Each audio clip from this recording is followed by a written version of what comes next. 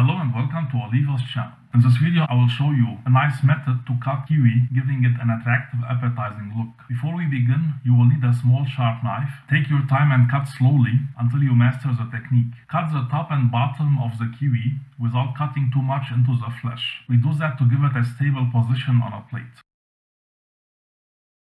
Cut slowly and diagonally, inserting the blade into the center of the kiwi. Allow 2 cm or 1 thumb distance between each incision.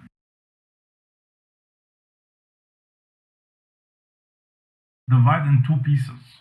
Make some cuts in the skin from the top to bottom, but don't go all the way. Leave 3 to 4 mm of distance. Go only around 2 mm in the flesh.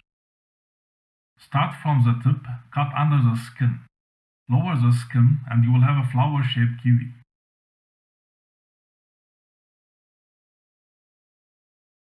I hope you learned something new and found this video helpful. If yes, please give us a like and consider subscribing. Watch other videos from my channel that you might also like. Thanks for watching.